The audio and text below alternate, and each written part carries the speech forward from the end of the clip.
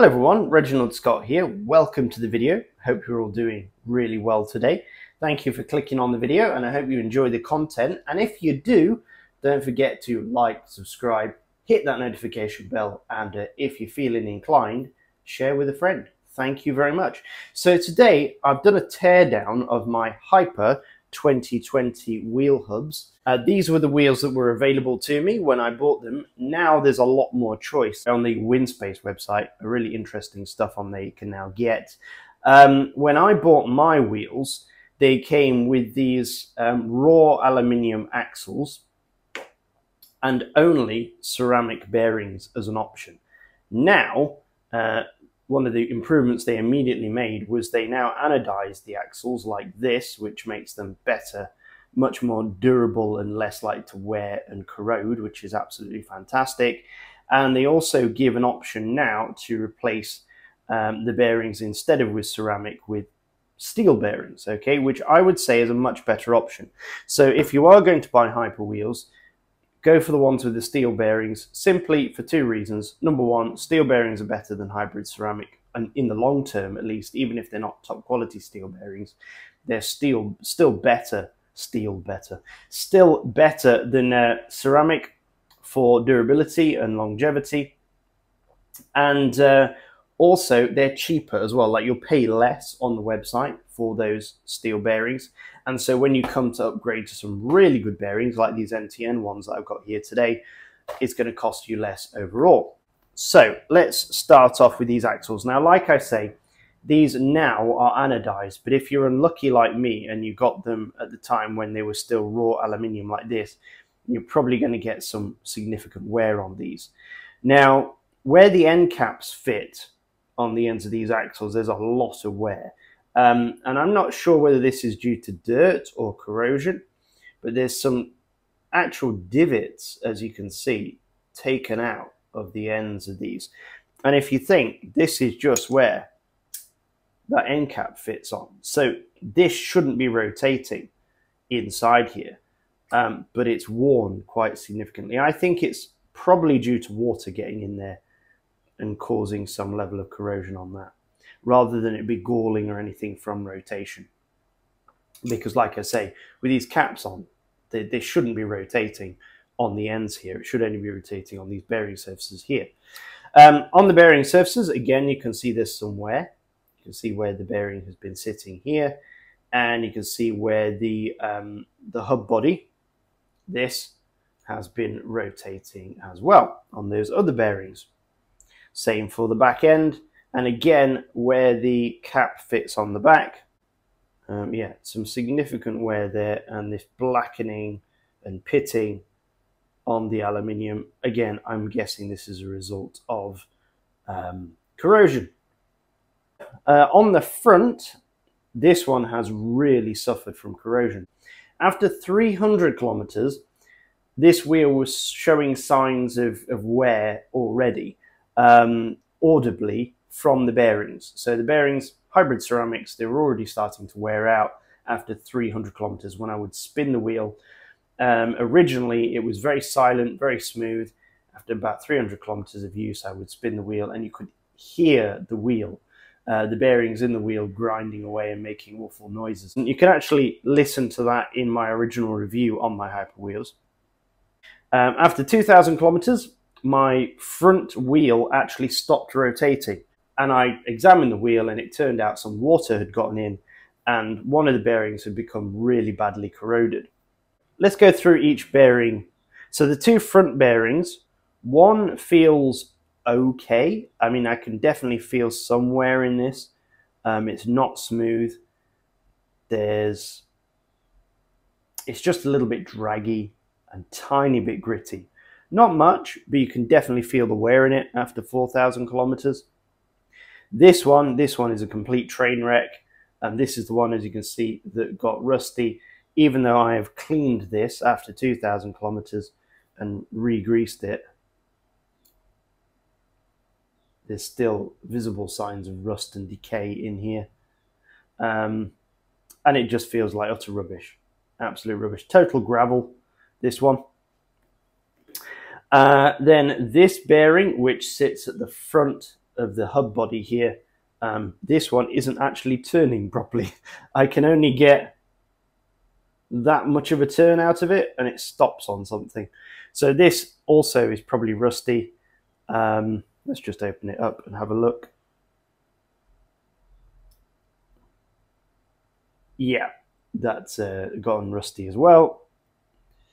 Not good at all. Now, there was plenty of grease on these, but I guess I'm going to have to add a bit more grease to the outside of the seals to prevent this from happening. Then these two, one in the rear of the hub body and one on the main axle here, back of the axle. These feel okay, but again, like this one, you can definitely feel wear in them. They're a little bit draggy, tiny bit gravelly. They're not bad, but they're not brilliant. They're definitely showing signs of wear. And then finally, this is the only one of the bearings in the set which is different from the others. These are all 6.8, is it? Yeah, 6803s. As you can see, ceramic ball, 6803s. This one is a 69. 6903 ceramic ball. And this is, I must admit, this is the only one that feels really good. There's very little wear in this one at all. Possibly the location and the size of the bearing has helped it inside the hub. This one sits all the way at the back here, out the way of all the dirt and the grime. And yeah, it's doing really well actually. So this one, you know, although I'm not going to reuse it, it suffered a lot less than the others. Now, however, when you open it up, you can see how dirty this is. All that blackened dirt in there, is it nitride, silicon nitride? Ceramic balls have basically been wearing away at the steel race and created all this black dirt. It's like almost like a soot.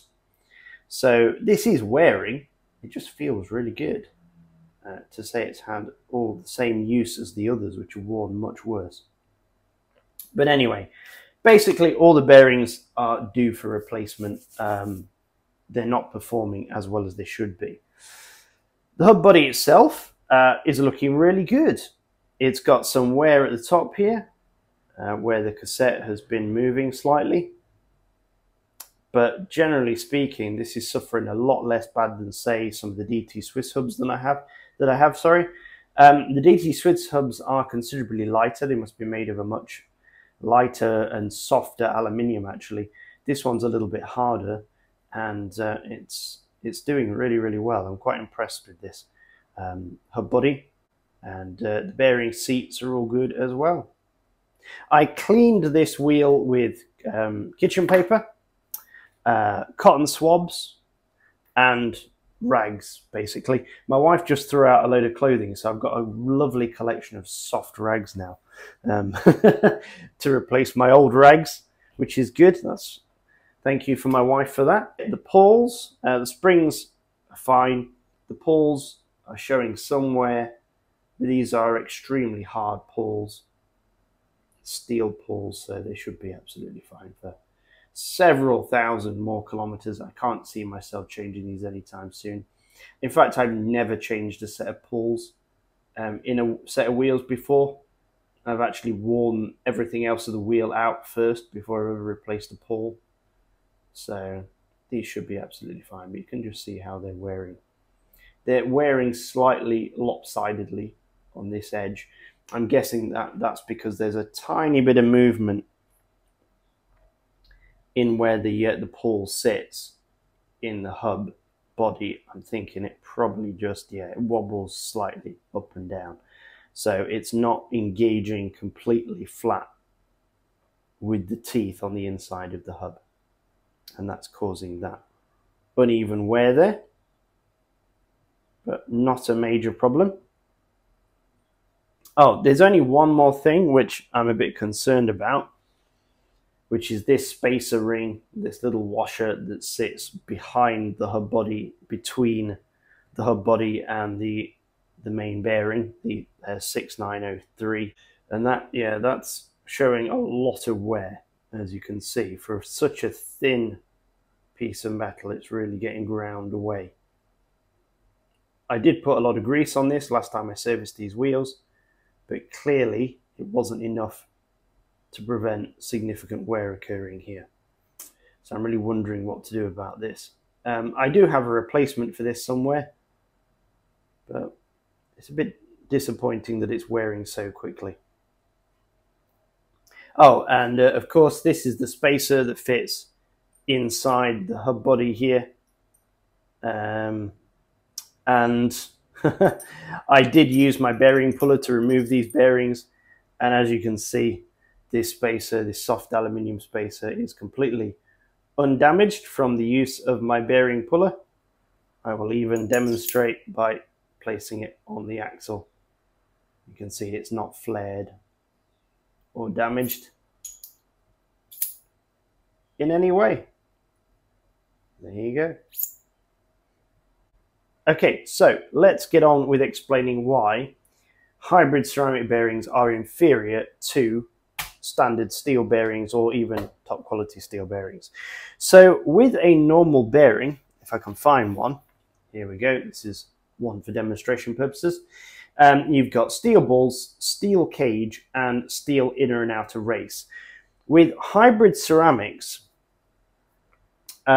a lot of them on the market, the really, really cheap ones, what you'll find is actually the races are made of a polymer or a plastic, because it makes manufacture of the bearing a lot easier, and it often is done by people by hand, whereas proper steel bearings tend to be manufactured by machines, and so they're a bit more accurate, a bit more tolerances are a bit better.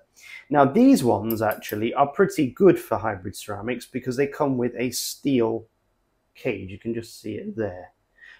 So that is a benefit because steel cages are more efficient than the plastic cages.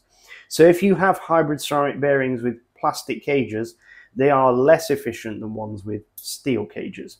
But that's the first reason not to buy hybrid ceramics, because generally they do come with plastic cages. The main issue that these have is that because the balls are so hard, they wear the bearing out really quickly. That wear reduces your efficiency, and it can also shortens the life of the bearing as well. And standard steel bearings should do tens of thousands of kilometers. These things, like I say, after 300 kilometers, they're already starting to show signs of wear. But it's not only an efficiency and a speed thing. Not only is it going to make you slower much faster as these things deteriorate at an accelerated rate, but also it's a safety issue.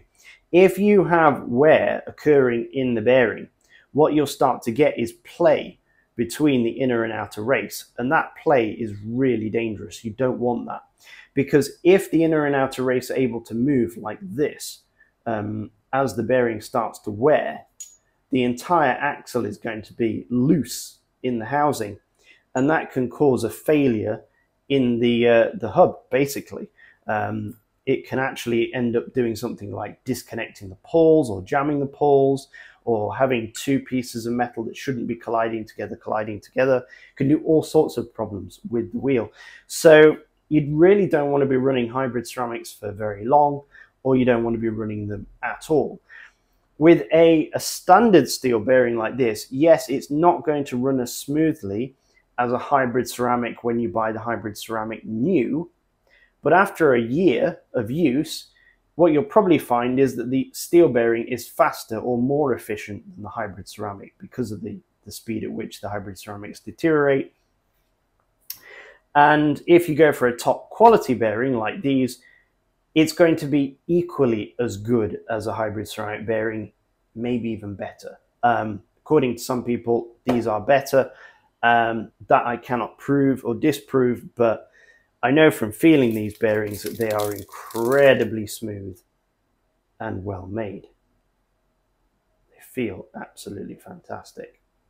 So I'm really looking forward to installing these into my wheels. These are, of course, from the Japanese company NTN. Now, there were some questions raised on the communities tab of my YouTube channel about whether these are genuine bearings or not. So what I did was I downloaded the app that NTN have, which is AuthentiBear. It's a free app you can download on your iPhone or Android, and you basically scan the QR code and it tells you if it's an authentic bearing serial number for the box. And the other aspects of their authentication process go along the lines of a visual inspection. So you can visually inspect the sticker as well to make sure that the sticker is genuine. It's a little bit like examining money. So money has these kind of reflectors on it and very, very intricate patterns on it. And the authentication 3-step process shows you how to examine those. And when I did that, everything came back genuine. So that's great. Now, I can't 100% prove that these are genuine NTN bearings, but I did buy them from simplybearings.com, which is the largest wholesaler of bearings in the UK. And I would imagine that they buy their bearings in bulk directly from NTN Japan. That would be my guess. So it's pretty safe if you go for a big bearing company that's selling large quantities of bearings. You're probably likely to get genuine bearings. And because they're wholesaling those bearings, you get a really good price as well. Here's my invoice from Simply Bearings. I've cut off any of the other information, but you can see how much I spent. Unfortunately, my delivery was $44.28. That's because I live in Brunei on the other side of the world. If you're in the UK, I think you can get free delivery. So that's really good. But unfortunately, me, because I live in the middle of nowhere, I had to pay a lot of delivery. So you can ignore that. The total cost for me for these bearings, I actually bought twice as many as I need for this project, just in case I get another pair of Hyper wheels I want to upgrade, or eventually these wear out and I want to replace them. So I actually just doubled up on my my bearing purchase, and it came to $118.96. So you can do 2 pairs of wheels with that. And I bought, because I bought 10 of the 6803s. What you find on simplybearings.com is that if you buy 10 or more, every 10 group you buy, you get a discount on it. So that is really good. So these ended up being really cheap per bearing. I didn't buy 10 of the 6.9s, so they were full price, $11.73. If you compare this with other people selling online, it is actually a really big saving. Some people are charging like £15 for these ones. So that's a big saving there. So there you go. I recommend simplybearings.com for your bearings if you want to save a bit of money and be sure that you're getting the genuine thing. Right, let's get on with preparing this hub for reinstallation. Hello folks, just a quick update on that bearing replacement. So I noticed in the rear wheel when I got it back in the bike soon after doing the bearing upgrade that there was about 0.5 millimeter worth of travel in the back wheel from side to side. So there's a bit of play. So I took the wheel apart another few times actually. I think I took it apart 3 times. Just to check each part of the wheel and make sure that I hadn't done anything wrong or that there wasn't anything missing or something like that.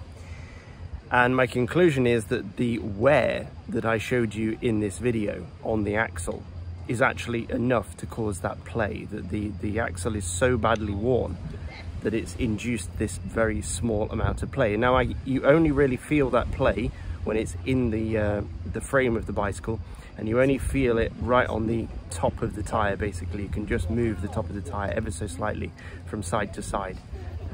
So the amount of travel that's actually in the hub itself is minuscule. You won't even feel it when the hub is in your hand. You won't be able to tell from just trying to rock the axle backwards and forwards. So like I say, I think it is a worn out axle, which is a shame because the wheels have done, I think, less than 5,000 kilometers. I reckon about 4,000 plus something. Which is not even a year's worth of use for most of you. I mean, most of you are going to be doing more than 5,000 kilometers a year.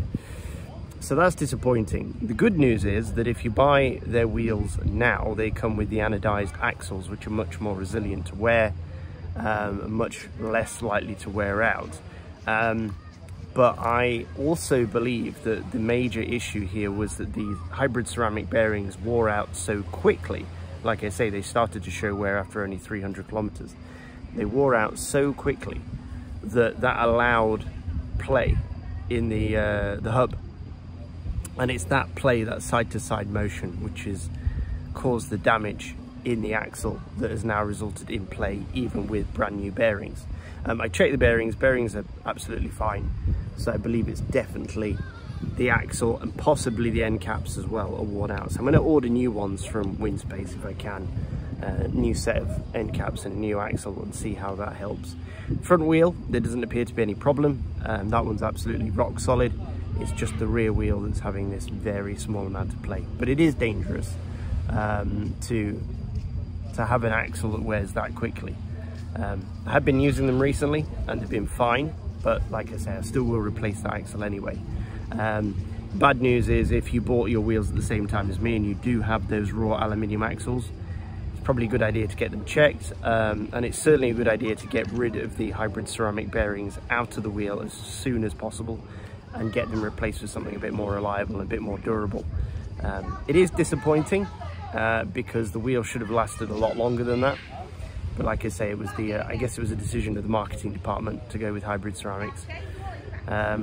Anyway, that's about it. So be warned, if you do have the raw aluminium axles, you may have similar wear than I have after only a short period of time. All right, back to the rest of the video.